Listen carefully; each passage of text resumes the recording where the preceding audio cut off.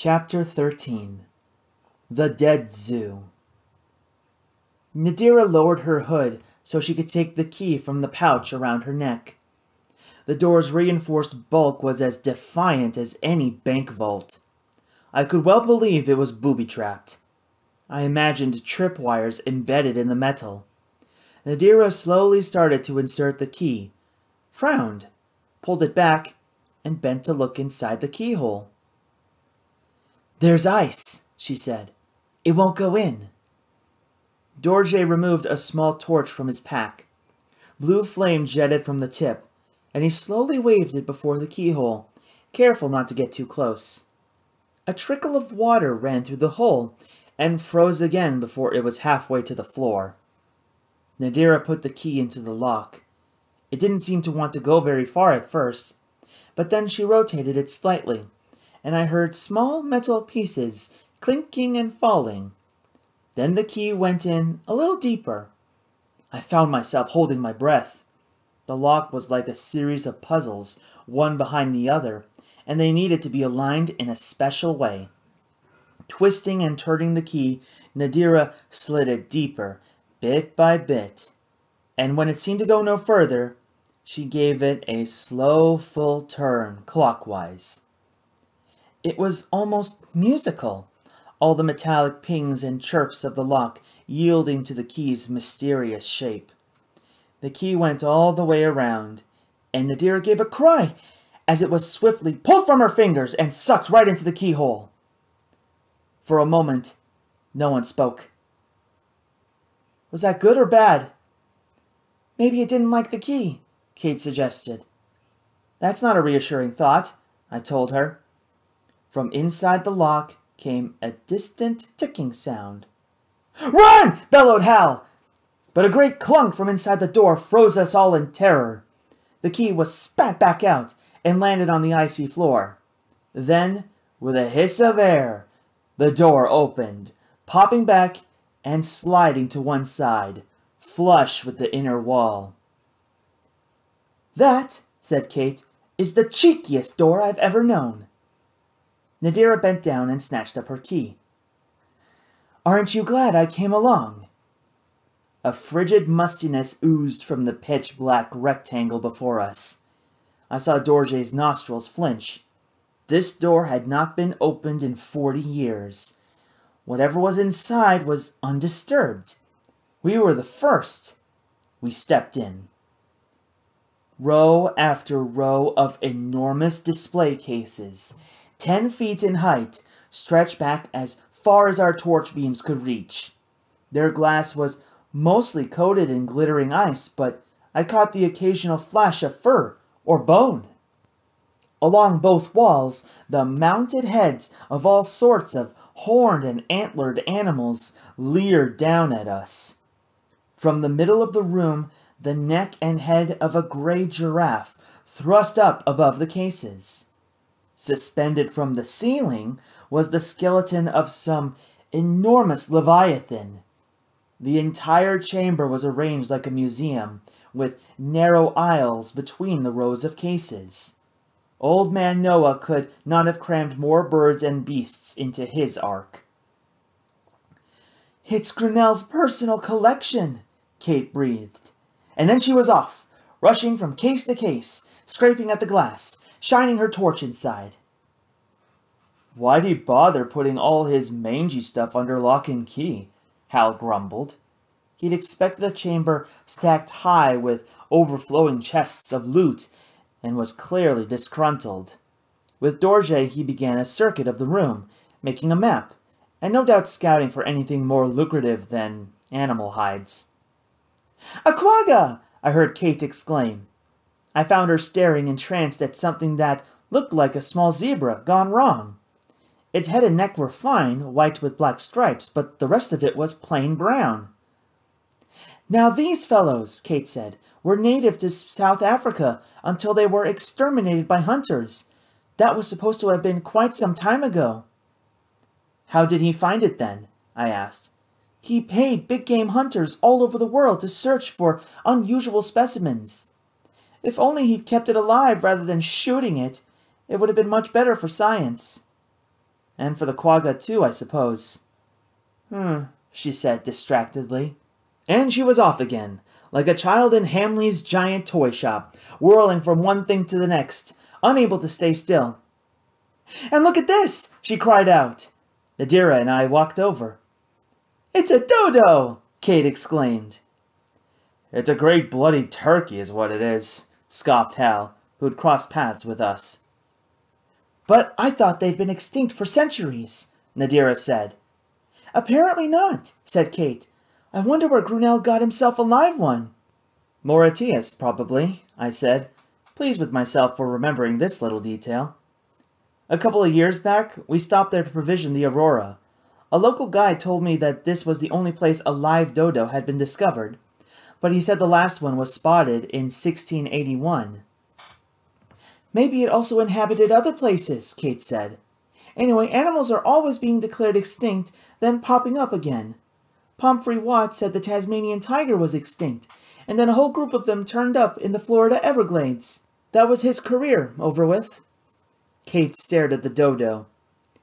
"Do you know that all we have in the whole world is a single skeleton of a dodo, and that's made up of all sorts of little bits and pieces from other skeletons?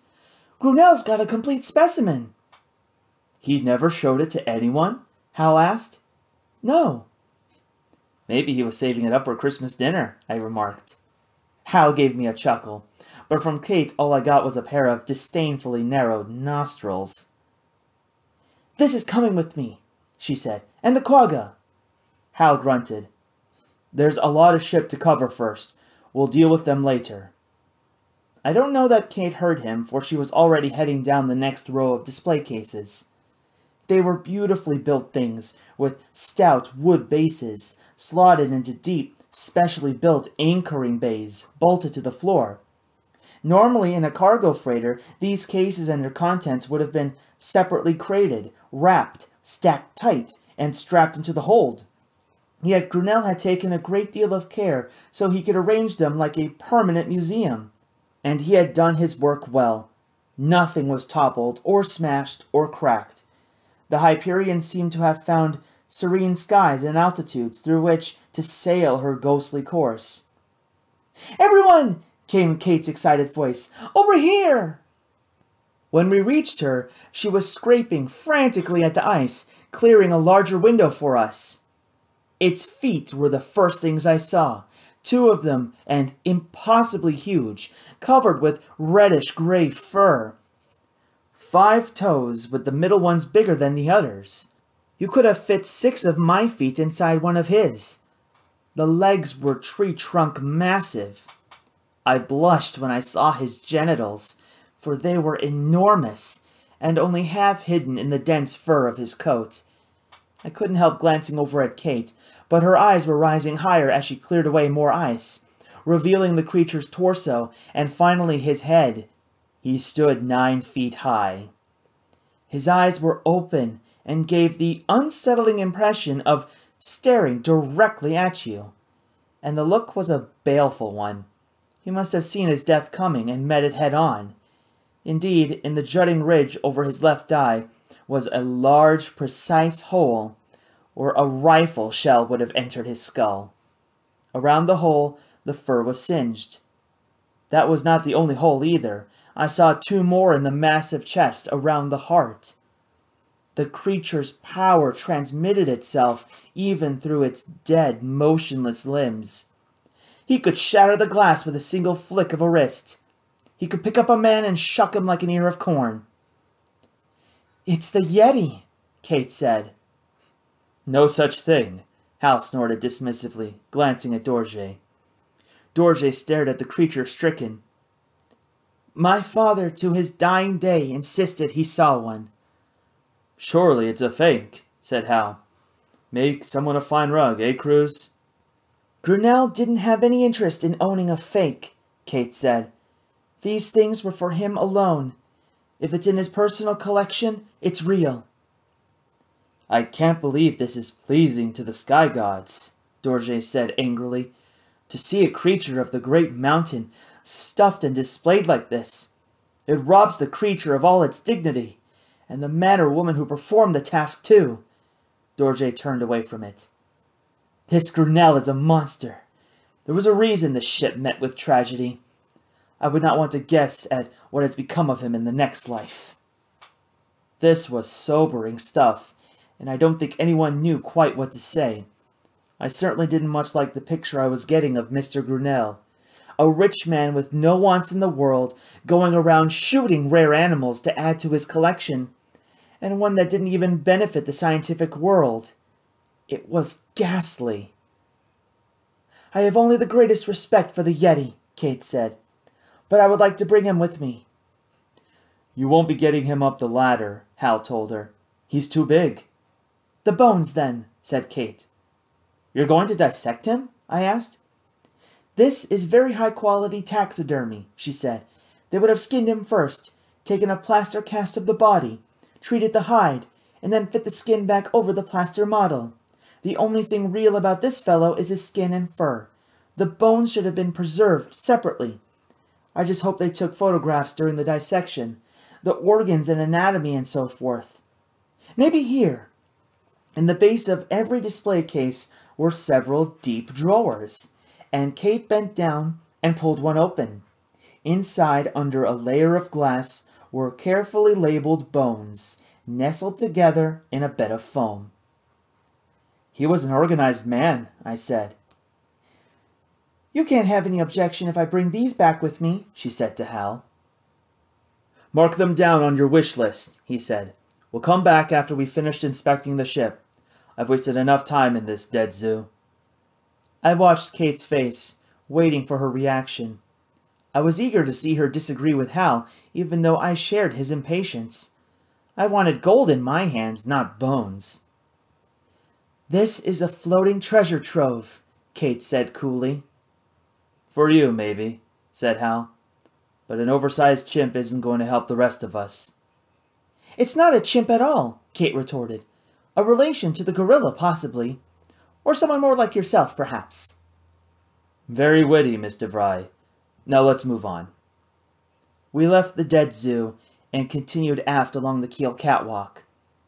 Only a few steps on, we reached a second armored door, this time on the ship's starboard side. Once more, Nadira took the key from around her neck, and twisting and nudging, unlocked it. This time, we were ready for the pomp and ceremony, the ticking, the great clunk, the key spitting. Throughout the entire ship, there was a horrid sense of expectation, that time had been only temporarily frozen, and might at any moment bring all the ship's inhabitants gruesomely back to life. But I felt it even more strongly now, as I stood on the threshold of this room, waiting for the door to slide open. Something was in there. Something was waiting.